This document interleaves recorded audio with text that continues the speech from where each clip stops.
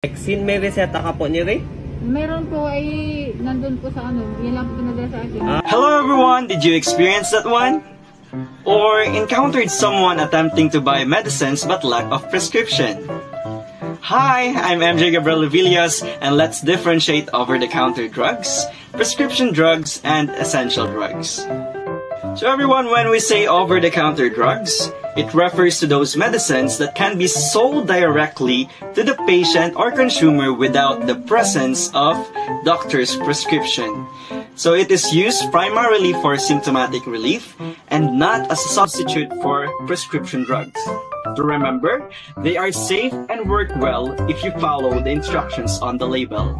In short, there is no need of prescription and you can buy directly from the pharmacy. So for example, acetaminophen or paracetamol, aspirin, cetirizine, and many more. So next is the prescription drugs. These drugs cannot be obtained from the pharmacy without the registered physician's prescription.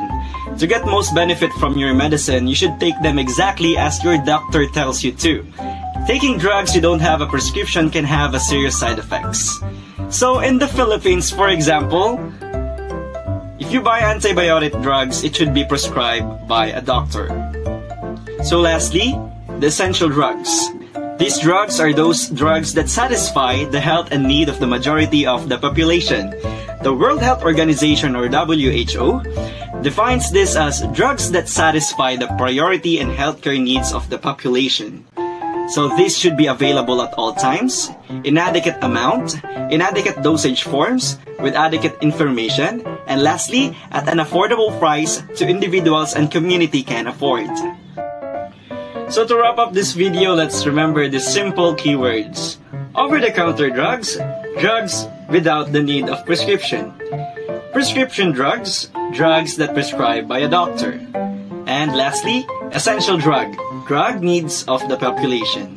So remember, these types of medication should be taken according to the instructions on the label. Taking more than is prescribed or recommended can cause potential side effects.